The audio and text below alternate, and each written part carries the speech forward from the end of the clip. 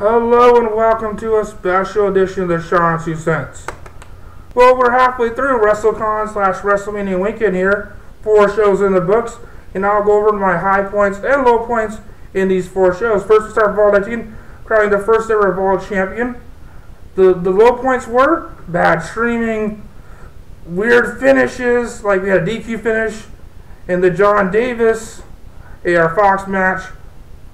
It's just a weird finish there. And then the Sammy Callihan injury thing was weird. The timing was all off in the show. The positives, AR Fox, new Vol champion. AR Fox is killing it. He's the Vol champion. He was one half the United Champions, which they lost to the Young Bucks. I'll get to that later. And he seems to be a Wired champion. That fucker don't care how to speak. He's just awesome. AR Fox is probably the #1 guy in indie wrestling right now. By far. This weekend sealed it, done it. His performances all weekend. AR Fox killed it all. If all the team was about him. And this match will play a lot better on DVD, so if you didn't get it live, I really recommend the on-demand version of all the team. I think it will play a lot better on that. No stream issues, but good show overall. I think a 7 out of 10. I can recommend it. Not going to really go over all the results, so I'm going to really take up all your time. Just want to give you the quick bullet points of all these shows. Then we had Supercard of Honor. What a great show. Great crowd. Great matches, great feeling, great atmosphere. I loved it. Ring of Honor's been. If you know me, if you follow me on Facebook, follow me on Twitter, you know I love Ring of Honor this year. Great booking, great house shows, great live events, great TV, great pay-per-views. Love every show was awesome. So they went from top to bottom with a great card. But Lethal and Elgin stole the show. Elgin's better every fucking match. He puts on a 4-star match with anybody. He put on a 4-star match with Matt Fitchett, Path for Redemption, AEW. It's just freaking amazing. Elgin put anything together. I know people say, oh, Lethal doesn't have what it takes to be like the main guy. I think he does. He just needs a manager. That's all he needs. And he's not good in the mic. He's lacking something, but he's good. So Elgin's #1 contendership. We'll see how that goes. Then Anderson versus Lethal. So people didn't know who Anderson versus Shaw. Sorry. People who didn't know who Anderson was know who he is now. Carl Anderson, what a great talent. He faced Tanahashi over New Japan Pro Wrestling. He is an awesome star. Ever since Matt Bloom, a.k.a. Tensai, Tons of Funk left New Japan, he's really proved himself. Carl Anderson just beat Rod Strong. Well, crazy-ass Ace Crusher. It was amazing. Then we had the American Wolves versus Red Dragon.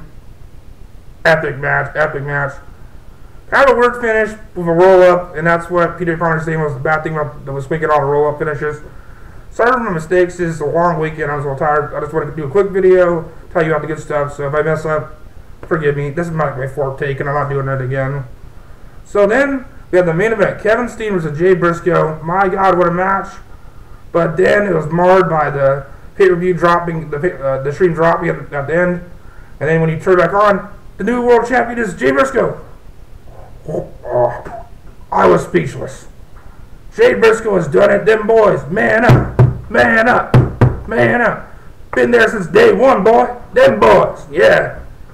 Yeah, what a moment. His family got in the ring. He won it with the Jay Driller. He deserved it since day 1. Man, they deserved the title on him. I don't see him losing until he faces Elgin, I think. And then Steen, being a great man, he shook his hand and said, and Steen tweeted that he's glad he dropped title to Jay Briscoe and off to the next chapter of his career. I wonder what that means. So it's full on this. We'll see where Steen goes under this. And other things in Ring of Honor, we had a good match between QT Marshall and R.D. Evans versus ACH Terrorists. ACH Terrorists are great tag teams. So Ring of Honor, don't make them like Future Shock. Don't make them like the Young Bucks. Really push them, because ACH Terrorists versus Red Dragon, that should be the main event. That should be one of the matches that best in the world. I mean, Border Wars, not best in the world. Border Wars is the next show. That should be for tag titles. They should be the number contenders. AJ for Terrence Thomas, they're over with the crowd, everything. That's really pushed that tag team. Terrence Thomas is really good. AJ is fantastic, so that's great. They Mike Bennett returned at Ring of Honor, so Mike Bennett faced Chuck Veteran. Bennett won. We'll see where they go. Both I think will leave Ring of Honor. They had the 10-man war. Crazy match. Not much to it. Matt Taven retained his TV title. And a low blow Adam Cole getting a little revenge on Matt Hardy. So a good show overall, man. I'll give it 8 out of 10, man. 8 out of 10. A solid recommendation. I say buy it right now on demand. And then I made a late last minute decision. 11:44 last night. I decided 40 with $5. Shimmer 53. My God, I'm glad. First women's show that I watched, first women, all women's wrestling show I ordered, and man was I impressed. Ordered this show. I say orders. We had Athena, I think I said Athena, yeah, versus Athena versus Hamada, great match. The cage to Chumissa and Sir Knight. Jessica McKay versus the Madison Eagles. What a match. There's 6-man tags. There's every kind of match you wanted. All kinds of action. It was just amazing. My God. Then you had Congress and Yim opened it up. There's so many matches. I don't remember everything because I'm not really familiar with all of them. But great actions full through and through. I just give it an 8.5 out of 10. It was almost as good as Supercard of Honor. Then tonight we had Dragon Gate USA opened off the gate. Oh my God, what a show!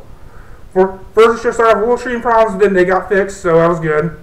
So we had a good match between Rich Swann and Brian Kendrick, and then we had the 6-way freestyle with Shane Strickland, Fire Ants, Jigsaw, Tony Nese, Chuck Taylor, and Eric Cannon. What a great match! Fantastic spots everywhere. I fucking loved it. I was marking out everywhere. I feel like a teenager watching TV again. Like back when I was like 2000 watching Hardy Boys. I felt like a wrestling fan again. Really captured the spirit of wrestling this weekend. And really made me go, oh yeah, yes, yeah. Let me jump out and see. This show really captured my fandom right now. We also had Counter to God Nation was a good match. The match of the night I thought was Ricochet versus Tozawa.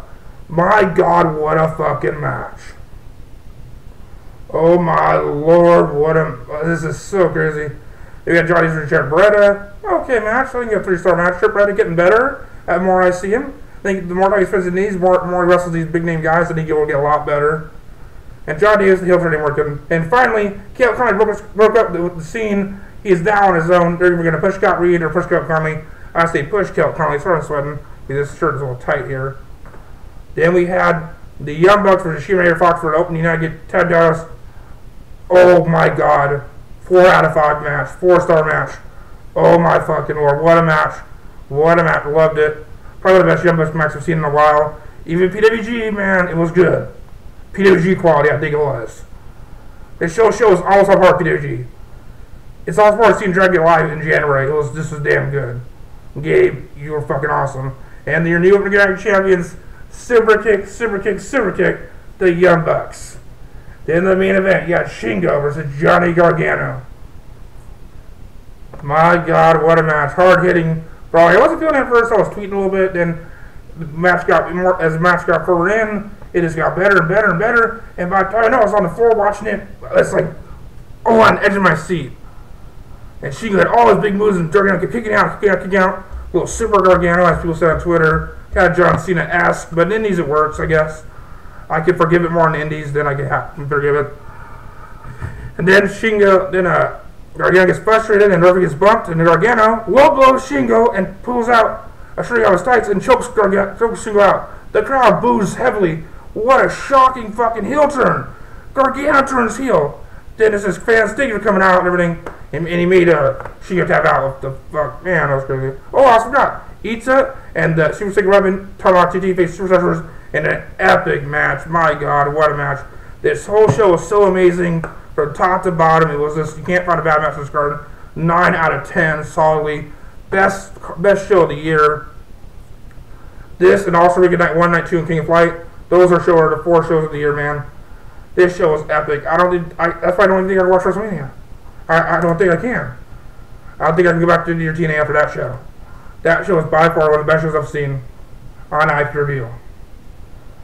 It was just fucking amazing. If you watched it live, you know what I mean. It just had the feel. The crowd was feeling it. The crowd was still devastating on each match, but they got into the main event. They got into the SMB match. They got into the Young Bucks match. It just was from top to WrestleCon is a success. The large crowds for Shikara, the large crowds for Shimmer, the large crowds for CCW. WrestleCon's success, and that did go on for many more years to come. Just come on, have WrestleCon next year. Wrestling weekend for Indies is great. Indie wrestling is where it's at right now. AR Fox, Sami Callihan, Michael Elgin, all these great wrestlers right here, right now. The future is now indie wrestling, and all these guys are coming up, getting fast. Rich Swann, it's just amazing every time I'm watching wrestling. Turn on Shimmer, turn on AIW, Turn on AEW. I can't watch Raw or SmackDown anymore. I don't mind Raw or SmackDown. Just the matches are shorter. They're limited on what they can do. I like no limits. Like, I don't know what I can see, but WWE, I know what I'm going to see. I don't go on an anti-WWE rant, but those 4 shows must see. I'm glad I spent my money on these shows, man. It just fucking man. If you weren't watching these shows, you're not really a big wrestling fan. You're not a wrestling fan. You haven't watched these sports shows. It wasn't fucking awesome. You're sitting at home saying, "Oh, I can't wait for WrestleMania 29," and you're not doing anything. You're just watching fucking Seinfeld or Zoe 101 or whatever you're fucking watching. Get your head out of your ass and check out some new wrestling. That's all I gotta say, man. I know this wasn't the best video, but it was good. And also, let's thank you to Mike and for to share my video and saying good things about it. And thank you to Shaky Bear for a great interview Thursday. Check out Shaky Bear. He's one of the best young stars are there. You can just check out the interview. Thank you for my friend Richard Martinez. Doing great. He hung out with me both nights for both shows. It was an awesome weekend with him. Another great weekend of wrestling, and I am a wrestling fan, and the shows will continue no matter what. I'm just happy to be wrestling in my life. Maybe it's so much better. I'm so happy now. We're happy and tired and hot and sweaty. So I'm gonna go in my chair and just nap and check Twitter. You can check all my interviews. Check my interview playlist. 26 interviews with 26 wrestlers, 2 promoters, shoot interviews, all kinds of stuff. And then there's a video of my dog playing with a bone. And you get in with me spinning in the chair. Basically, Sean's happy, so you be happy. I'm happy. Yeah, I'm happy, man. So damn happy. Make sure to like this video, share it. Peace, people.